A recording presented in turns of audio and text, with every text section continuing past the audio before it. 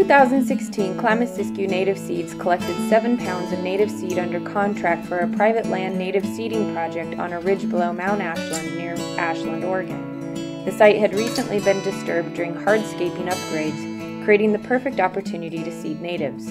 All of the seed was hand-collected in the Siskiyou Mountains, with a good portion collected right on the property in areas where intact habitat and abundant seed was available. In the fall of 2016, seed from 58 species of native wildflowers and grasses were hydroseeded. 4 years have passed since the project began, resulting in a vibrant and showy display of flowers and a drastic increase in pollinator species diversity, including a brand new large colony of digger bees that decided to move in next to the project this summer in order to take advantage of the abundant pollen and nectar resources. Over 4 years, regular weeding and light watering has aided the seedling establishment and helped keep the area primarily native plants. Please enjoy this video documenting the success of this native seed project.